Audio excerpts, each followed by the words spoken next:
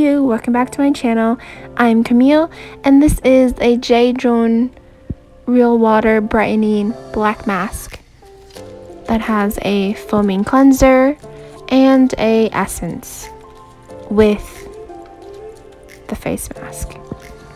So of course this is from a foreign country and I do not speak or read their instructions, but they do have English, so I can follow along. Pretty simple, just like anything else. First, gotta disregard the fuzzy, foggy look. I'm testing out the cleanser now, and it smells very soapy, not too fragrant. No, I guess the ingredients inside these products are very green or yellow. They're not too harsh as some ingredients or products have. I thoroughly washed my face with this for 1 minute before rinsing it off, and the consistency or the cleanser itself had a little bit of shimmer into it, kind of like you would see in a conditioner or shampoo. So it was kind of cool to see that, but it almost looked like the Noxzema product, but it's not Noxzema, but the shimmer look of it looked like that. Anywho, once I was done rinsing off my face, I felt the squeaky clean sensation on my cheeks, which were kind of a little bit of concern. I thought it would be tight when I got out, but it wasn't. I was okay. So I got the essence now, which is a combination, you would say, of a toner and serum together, but more on the serum side. However, it is not as thick as a serum can be.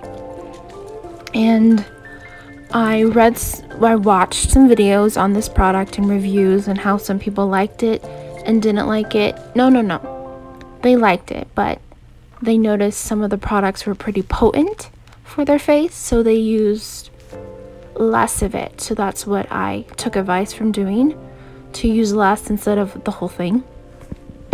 And then the mask.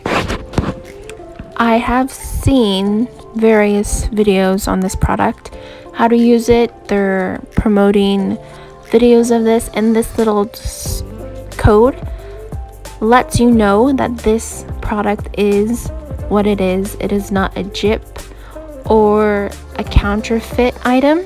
It is the JayJun line cosmetic product and not manufactured by someone else and slapping on their name and whatnot. So that was interesting to find out, and reassuring to know that what you're using is authentic and not generic in any way, let alone wanting to put harsh chemicals, because this product doesn't have as bad